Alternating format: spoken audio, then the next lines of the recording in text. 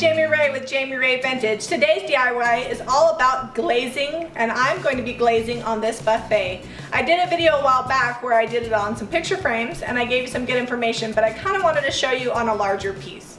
So today, to get started, we're going to be using an artist's brush. It's a number 6 flat brush that I got at my local craft store. We've got our antiquing glaze, that's Fairy Chalk Mother. You can buy that on my website, jamirayvintage.com. I have a damp paper towel, and then I also have my magic eraser. My piece has already been painted in Fairy Chalk Mother's ivory, and then I sealed it with a water-based polyacrylic. It's really important when you're using chalk paint that you're going to want to go ahead and seal it before you glaze, unless you want a really dirty, muddy look, because the chalk paint is really porous and it'll soak that glaze right up and then you can't get it off. If you do want kind of a dirtier, muddier look to your glaze, then go ahead and just paint and glaze. In this case, we've painted and sealed, and we're going to get started. So on this piece, I'm just going to be painting in all the detail work and just going in kind of all the cracks.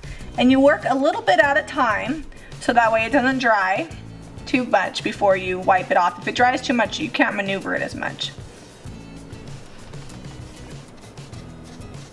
Once you've got an area painted, then you're going to take your damp paper towel and rub it back off. And then if you get it anywhere where the paper towel just won't get it off, that's where you use your magic eraser. If we hadn't sealed this, we couldn't get it off. But that looks great. Everything came off the way I wanted to. I'm going to keep doing that all over this dresser till I get all the detail done.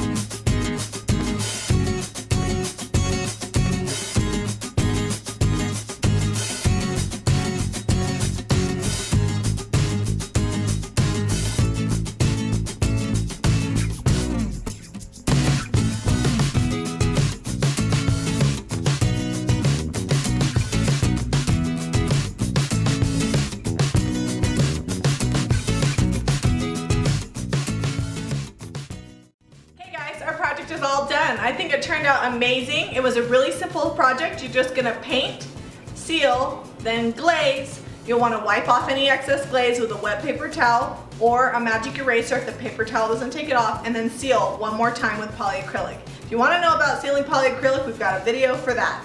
Also, I wanted Deb to give you a close-up. If you look down at the doors of our buffet here, you can see these gorgeous appliques.